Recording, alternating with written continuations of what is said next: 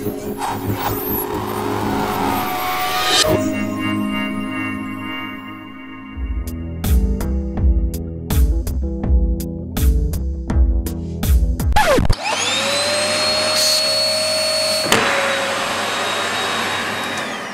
Vacuum Bazooka is a classic piece of science demonstration kit, but I thought that one shot really wasn't enough. The first thing I did was improve the front. So I have an automatically reclosing flap, which means I can drop more than one bullet in one session.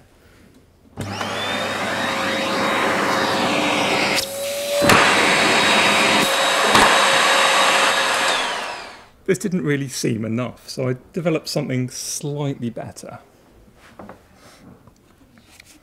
So this is essentially a vacuum revolver. It has 6 rounds in 6 chambers, and whenever I pull this string, it moves another chamber in front of the barrel, which should mean that you can get 6 rounds coming out in quite quick succession.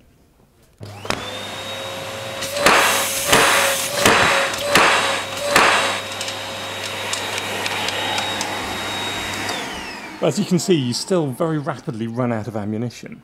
So I've developed the idea somewhat further. So inspired by the Bren gun, I came up with this. It's essentially a magazine with 12 rounds in it, held up by these sprockets here.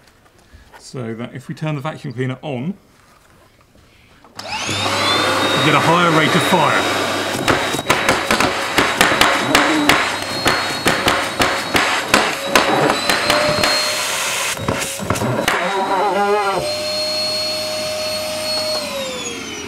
But as you can see, it has certain reliability issues, and you occasionally still can run out of ammunition.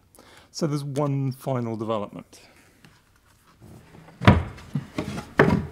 So what we have here is 32 rounds of ammunition, each in their own tube, and we have a belt feed device here. So we have 2 cogs at the back, which turn these sprockets in opposite directions to pull each tube through one at a time, so they can loose their bullet up the tube nice and cleanly. So